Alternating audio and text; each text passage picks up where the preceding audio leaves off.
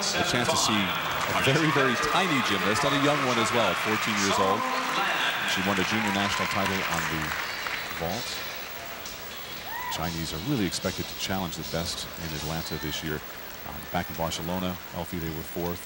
The Worlds of '94, they were fourth. In the Worlds of '95, moved up to second. John, they made a huge impression in Japan at the World Championships. This is an event that the Chinese have all but owned. They are great innovators on the uneven bars. And you'll see some incredible swings and release skills from this young gymnast. But first, the one difficulty she's had is her transition from the low bar to the high bar, an area she really needs to work on. It's so far away for her, Elfie. But of course, look at the form. Tight legs.